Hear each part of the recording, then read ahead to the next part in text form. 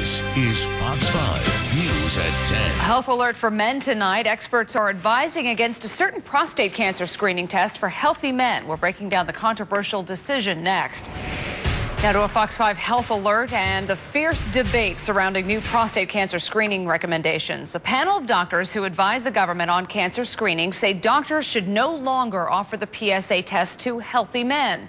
Dr. Keith Kowalczyk is a urologist from MedStar Georgetown University Hospital. Doctor, thanks for being with us tonight. Thanks for having me, Laura. Give us a little more insight on what's behind this recommendation. So basically, to be blunt, what's behind this recommendation is flawed analysis of a flawed study and misguided conclusions. They basically looked at two randomized controlled trials and based most of their conclusions on the American trial called the PLCO trial. Now, the problem with that is that half of the screening versus non-screening trial, in the non-screening arm, 50% of those patients were still being screened, and therefore there is no difference in prostate cancer-specific mortality found in that trial. However, that's a major limitation to that study, and it shouldn't be considered the main push to stop PSA screening.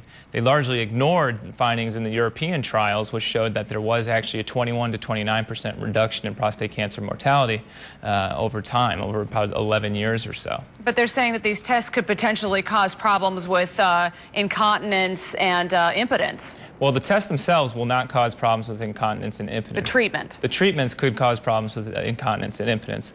And the problem is there has to be a distinction between overdiagnosis and overtreatment. Now, I myself would rather know that I have prostate cancer and be able to have a multitude of options and be able to decide with my doctor what is the best option for me.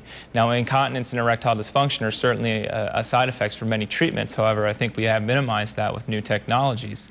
I think a patient still deserves the right to be able to know if they have prostate cancer and then have the choice to be treated. As I understand it, though, doctor, this does not apply to men who are in higher risk categories.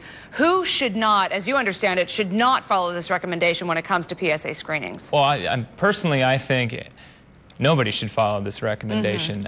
Certainly non-African American men who are certainly at higher risk of prostate cancer, they should continue undergoing screening at age 40.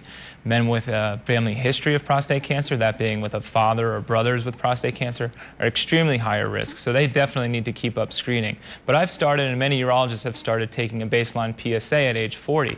It's been shown that PSAs over 1 at age 40 can lead to an increased risk of prostate cancer. So specifically, finding these patients that are at higher risk should undergo frequent screening after that. Those patients that still have low PSAs, even in my clinical practice, I tell them that they're at lower risk, and I probably would screen them less. Yeah, it's a very interesting debate. Reminds me of the debate over mammography. It's very similar to the debate over mammography, and that was actually overturned somewhat because of patient advocacy, and I think that's what we need right now. Well, I would imagine that people will continue to talk about this very controversial subject. Dr. Keith Kowalczyk, thanks for being with us tonight. Thank you very much. I appreciate it.